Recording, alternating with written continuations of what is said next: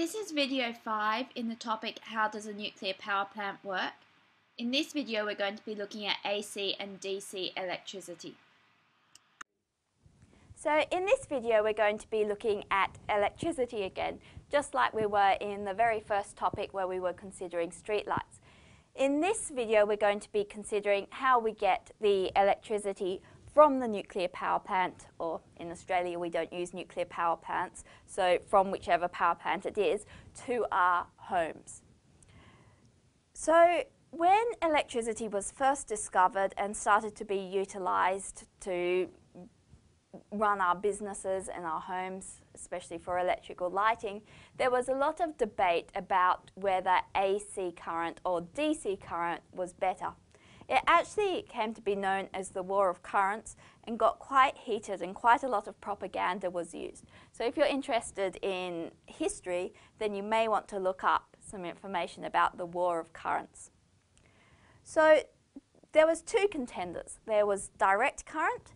In direct current, the electrons travel along the wires in pretty much straight lines with an average speed going in the direction the current travels. So this is actually what we've seen so far.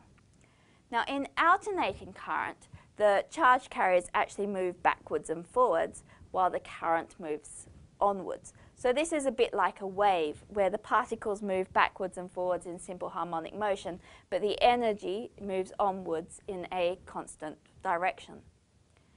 Now, hopefully you know who won this debate, because in Australia we have 50 Hertz AC power which is supplied to our homes at 240 volts. So AC current won. So why? Well, it actually comes down to the invention of a very useful piece of technology called the transformer. And the transformer lets us convert the voltage of one AC source into a different voltage, and so this lets us change the voltage at which we transmit current. So great, but why would we want to do that? Well, as we'll see in a minute, it can be a lot more efficient to transmit current at very high voltages over long distances. And so being able to do what's called stepping up the voltage and then transmitting it along the long distances at that very high voltage means that a lot more of the power which is generated in our power plants gets to our homes. So in Australia, typically only about 1% of the power which is generated in the power plants is lost in the electric cables on the way to our homes. So let's have a look at a simple model now to show this efficiency gain. So in our simple model we've got a power plant. It's supplying electricity to 10 homes here. Now we're going to assume that each of these 10 homes requires 1000 watts of electricity. For now, let's assume that this is 100% efficient. So all the electricity which is produced by the power plant gets to the homes. In that case, the amount of power that's needed is going to be the 10 homes, the 1000 watts each, and so we will need 10,000 watts. So we're going to have 10,000 watts of power flowing along this cable here. Now let's assume that this station supplies it at a voltage of 120 volts, and that's the voltage that they want in the homes. Well, in that case, we can work out what current is going to flow through this wire here.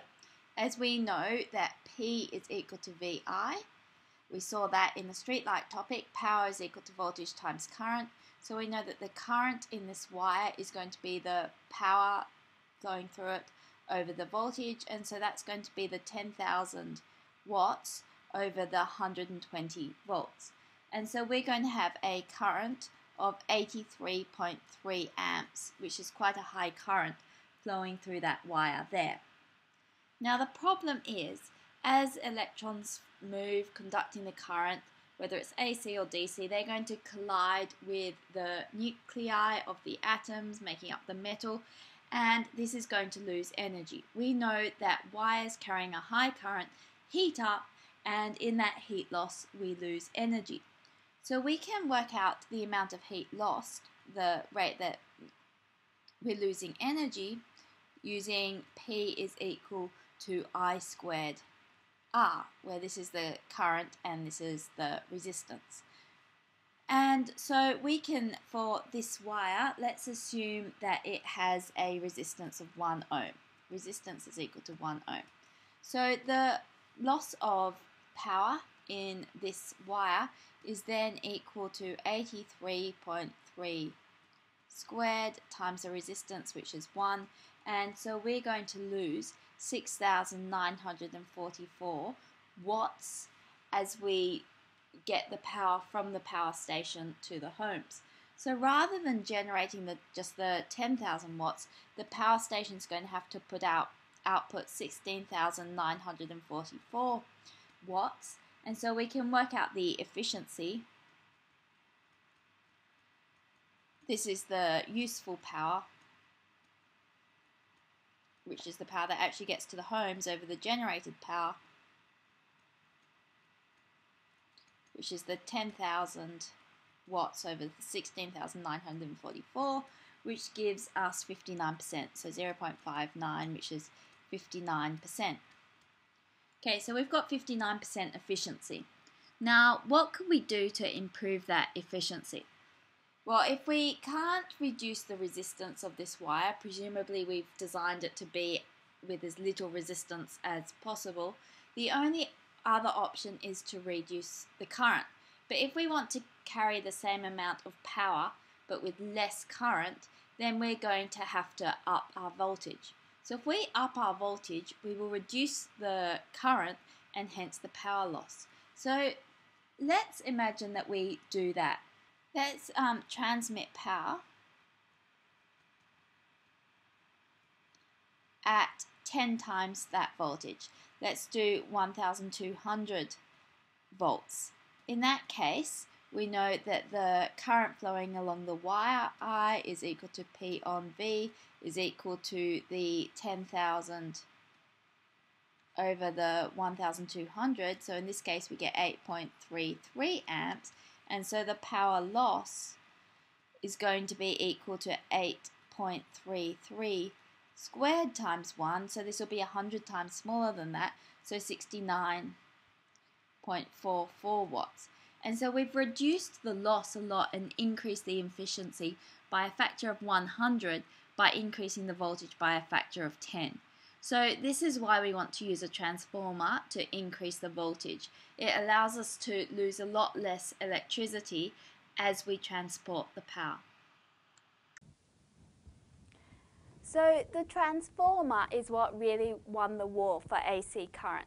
So let's have a look at exactly how a transformer works. So a transformer consists of an iron core, which looks a bit like this. Around that iron core, we have two coils of wire. We have the primary coil, and we send a current through an alternating current through that primary coil. We then have a secondary coil, and it's the secondary coil where we get the current out of the transformer at its new voltage. So let's have a look at how it works. It works through something called self-induction.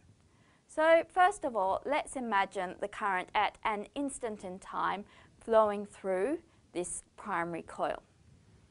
Now if we're looking at our coil from on top and we see that that current is flowing in an anti-clockwise direction, then we know that that's going to induce a magnetic field, and in that case the north pole is going to be upwards. And so we will get magnetic field lines going through the center of that solenoid or that coil of wire, which look like this. Now these magnetic field lines don't stop. They go all the way through our iron core, as iron is a ferromagnetic material and it wants all its magnetic domains to align. And so those magnetic field lines travel through the secondary coil as well. And now the thing is, we were considering it at one instant in time, but in reality we're applying an alternating current. So as we're constantly changing the current, and the magnetic field generated inside a solenoid is given by the permeability mu times the number of turns times the current, and this current's constantly changing, the magnetic field is also constantly changing. And so we have a constantly changing magnetic field going through that secondary coil as well. And so now we can use Faraday's law to work out what the EMF or the voltage induced in that secondary coil is going to be.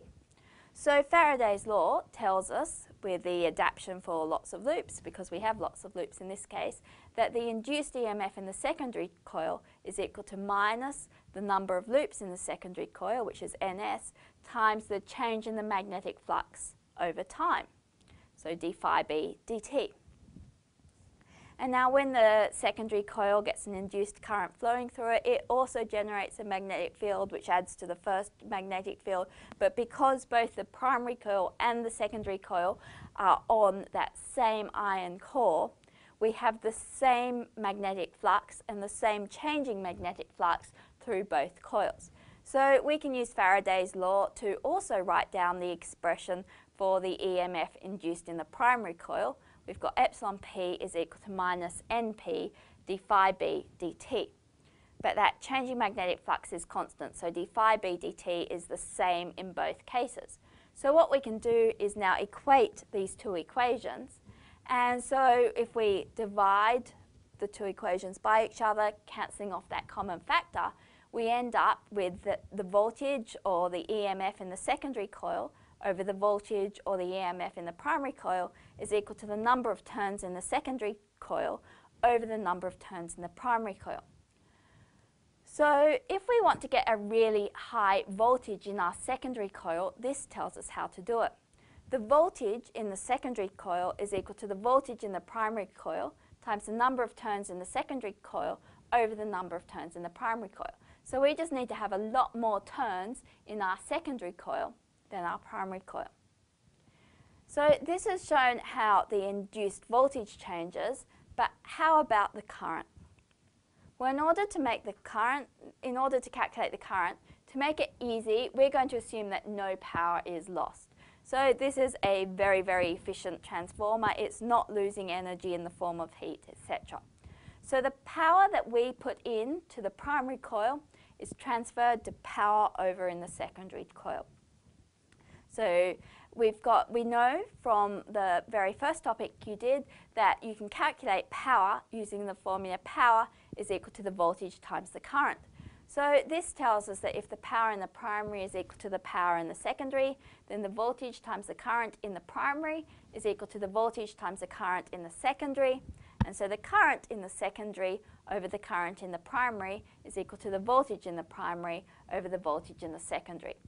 So this tells us that if we increase the voltage of the current coming out of the secondary coil, we actually decrease the current a lot.